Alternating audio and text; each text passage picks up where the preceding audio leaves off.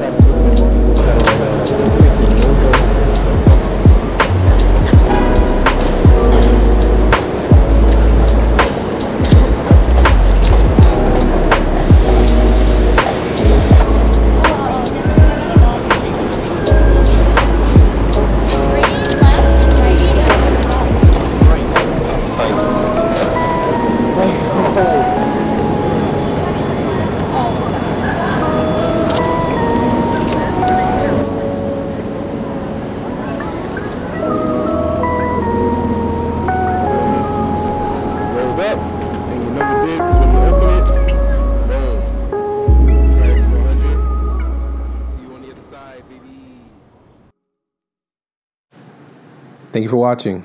It was actually pretty cool shooting film in Lower Manhattan. I used to work there a while back, and on my commute to and from work, I always told myself one day I'd come back and shoot some type of project. So it was actually pretty satisfying to finally do some work down there, especially on film. With that being said, let's get into the breakdown. We're gonna talk about the gear I used first and the creative process behind some of the photos and just using the Canon A1. Okay, now for the video, I used a Canon C200 with a Sigma 24-70 2.8 EF mount. The reason I went with the Sigma instead of the normal Canon I probably would have used is because this Sigma lens, this 24-70 Sigma lens, has image stabilization. And when you're doing handheld documentary work, that stabilization goes a long way. As for the C200, I shot in RAW. Everything was shot completely in RAW. I then threw a Rec 709 LUT on top of that, and then I used another creative LUT on top of that to really drive home that cinematic movie image. The same type of RAW that you get from photography is the same type of RAW you get in this type of video when shooting RAW on the C200. You're able to change the white balance, the exposure, you're able to recover highlights, all that good stuff. But just imagine shooting 24 pictures every second or 24 frames per second. So you can imagine the files were pretty big. The scratch audio that you hear in the background, cars driving by, horns honking, it was caught with the Rode NTG. As for the monitors, I used a small HD 702 7-inch monitor and the native monitor that comes with the C200. Now the 7-inch monitor is no longer in production, but I used that monitor to keep a clean image so that I can see how the image would look, especially in post, and I used the native monitor for any exposure or focus things that I needed to focus on. Yeah, all this was caught by my boy Michele Seville, awesome photographer and now documentary shooter. Now for the camera that I shot all the images on, it was a Canon A1, which is a manual SLR film camera by Canon, which came out in this date over here. And it was caught on a 35mm f2. The film used, mentioned previously in the video, was Tri-X 400. Tri-X 400 is my favorite black and white film. I like my black and whites black and white. I'm not too fond of grays or gradients in between. I prefer my black and white photos punchy. I like my blacks to be really deep so that my subjects or my composition really stands out. When there's a lot of grays in the photo, I feel like it's a little distracting in black and white photos. Some people like it, personally I don't. And when it comes to black and white film, Tri-X has the deepest blacks and the most contrast. I shot all of my photos on aperture priority, which means I focused mainly on switching and changing my aperture and letting the camera do all the work and keeping all of the other values consistent. As for the ISO, it stayed the same throughout all of the shots because I shot on film and I shot at box speed, which was 400. My favorite thing about using this camera is actually taking the shot and then advancing the film. Super satisfying. ASMR. If I had to sum up this creative process into one word, it would be photojournalism. Photojournalism, imagine yourself as the journalist and you're capturing a story. You can't really go into the scene and change what's going on. You can't really make the scene look how you'd like for it to look. Your objective is really to put yourself in the right place at the right time to capture those moments in the best way possible, so that whoever's looking at those images can not just remember what was going on, but also remember how people felt. You have to be super observant so that you're not just capturing things that it's like obvious in front of you. You're also trying to be observant so that you can capture things that are underlying people's emotions, how they felt, what they're doing, how they're doing it. And so that way, when people look back at these images, especially when it comes to wedding photography, people can then revisit not just what was going on, but how they felt. You can tell a much more authentic story to what is going on.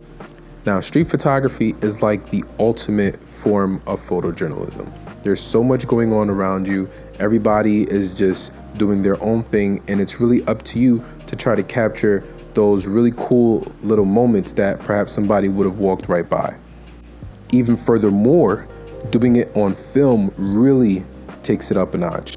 Even on priority mode, I still had to pay attention to my shutter to make sure it wasn't too low. There were times where I forgot to physically advance the film, so when I went to go take a shot, I couldn't. And what this does is that it slows down the process for me tremendously. I have to set my aperture, I'm paying attention to my shutter, I'm manually focusing, I have to physically advance the lever before I take my shot, and then on top of that, I only have 36 frames that I can take because it's film. So it makes me really selective about the shots that I'm taking. For me personally, shooting film has definitely improved my digital photography because now I'm not just spraying and praying. I'm not just shooting everywhere, hopefully getting that one shot. I'm actually taking my time to get that shot. Of course, if it's digital, I can take more shots to ensure that I've gotten the shot, but it's definitely slowed down my process. It's made me more observant. It helps me to pay attention to moments that's going on and really try to get the moment. So yeah, that's it for me, folks. Thank you so much for watching. I definitely enjoyed creating this project. Please comment anything interesting that you know, especially about the cameras and the gear used and your creative process, especially about using film. Let me know if you know any tips or tricks that maybe we can use in the next video. As for the meantime, again, comment, like, subscribe, do all the things that help a YouTuber grow, and I'll see you in the next one.